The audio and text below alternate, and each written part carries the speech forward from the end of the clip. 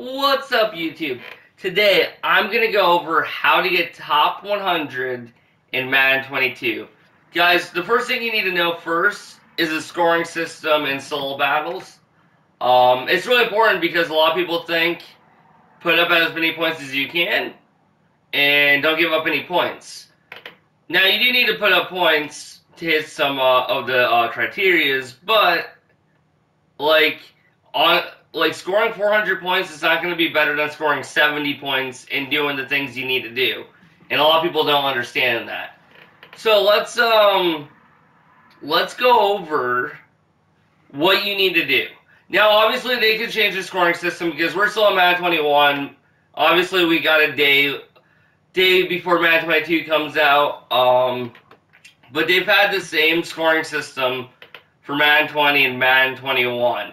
So I'm going to assume that Madden 22 is going to be the same exact scoring system.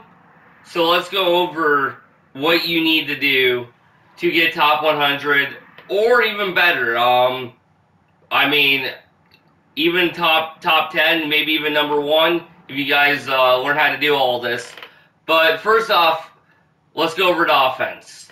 You're going to want 500 passing yards, 5 passing touchdowns, 30 completions. So that's the passing stats right there.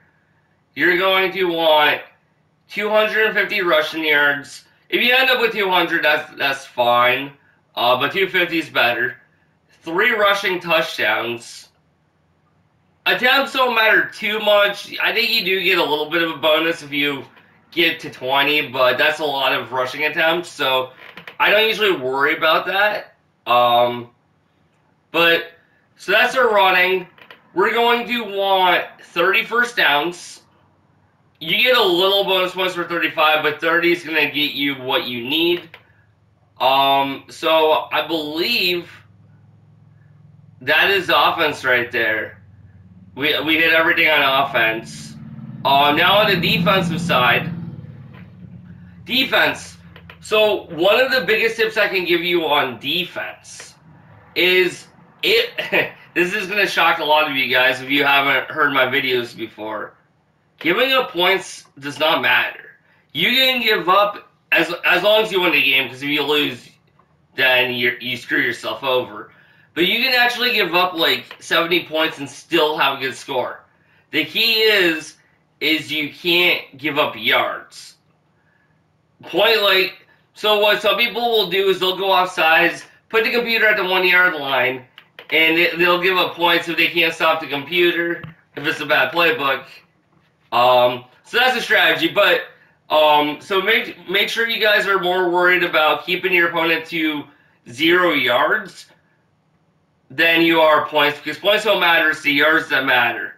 So number 1 thing on defense is keeping your opponent to 0 yards or negative yards, if possible.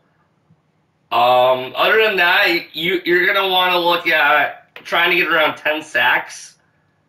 Again, if you only end up with 6, 7, that's not too bad, but try to get to 10. Interceptions, I never say interceptions in my videos because to get top 100 in solo battles, for all you guys who have been doing this for a while, you know that we go to special teams, punt block, audible to 8-up safe man, and then we pick it off every time. Now on the PS5 next gen, I have a current gen right now. That's where I play my solo battles. You get interceptions every time, but on next gen, I've been told by a lot of people that you don't. So that's going to make things a lot harder. I personally would recommend, I know a lot of you guys are going to buy the MVP Dynasty Edition to get the game earlier, to get better mud stuff, to help to build a team. I would actually recommend probably playing solo battles on current gen, because assuming that we can still get our interceptions, it'll be a lot easier, especially just regular solos, grinding the game. I definitely recommend doing solos on PS4 or, current gen. Honestly, I get confused with the Xbox. I'm a PlayStation person. I'm sorry, Xbox people. I don't know which one's the new one, which one's the old one. So, but yeah, I would recommend playing your solos on current gen. Probably solo battles, but someone has to get number one on next gen. So if you're good at next gen, play on next gen. But anyways, so we always get a lot of interceptions. So I don't give up the stats, but I believe you would want 3 interceptions. Yeah, I would say 3 interceptions with the 10 sacks, no yards on defense. That's what we're looking at on defense. Also, we want to force 3 fumbles on defense. Now, this one was really hard last year. So, yeah, like, if you can force fumbles, do it. But don't worry about it too much, because it was really hard. What we had to do, we had to put the avalanche on. Now, forcing fumbles on special teams does not count for fumbles on defense. So we really shoot for 3 fumbles on defense. Not special teams, defense. It'll give you a lot of more points, trust me. And then the last thing is, people don't think this matters at all. People are starting to realize it because me and other people have been telling people now, is you want 3 kick returns. It'll really boost the score. Now, at the beginning of the game, kick returns are usually pretty hard. 3 kick returns or punt returns, it doesn't matter which returns. But, yeah, usually at the beginning of the year is pretty hard because, I don't know why it is, but at the beginning of the year, we play teams that are like mid to high 80s, and then we get into March, April, May, June, and the teams, their highest is still high 80s, sometimes you get a 90. I swear the teams get worse as the year goes on. Our teams get better.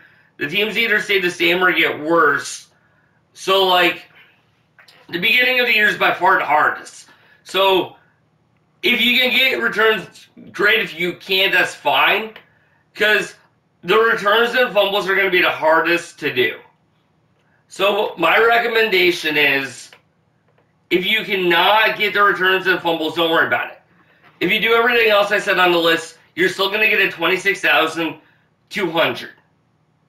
If you do everything else on the list, which is easily top 100. It is easily top 100. Honestly, you probably don't even need sacks, and you're still going to get a top 100.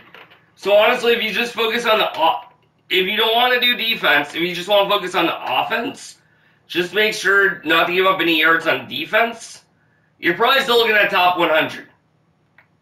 Now, if you do everything I said, all the offense, the 10 sacks, the 3 forced fumbles, the 3 kick returns, you're going to be looking at a 26-7 score. Either 26-7 or really high 26-6, which is easily going to, if you average that for a week, you're going to get number 1, or at worst, top 3.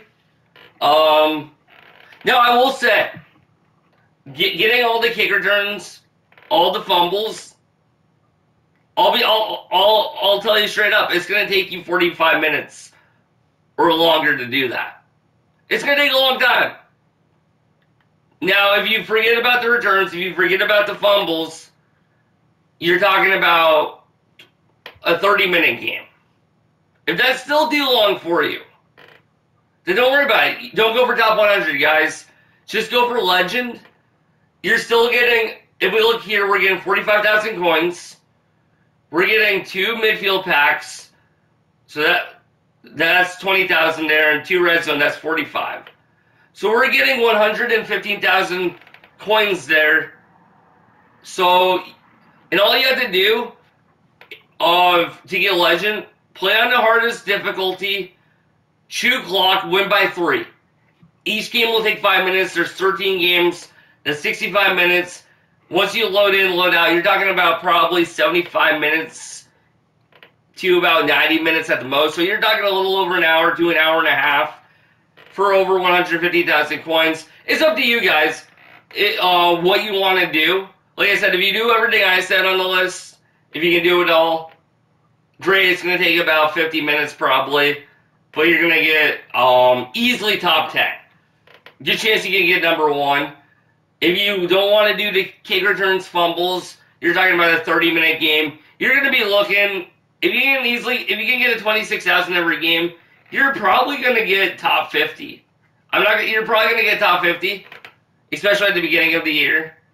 And if you just say, oh, that's still too much time, just play your slow battles on 5 minutes. I mean, just shoot clock. It takes 5 minutes, over 100,000 coins. Beginning of the year, it's really important.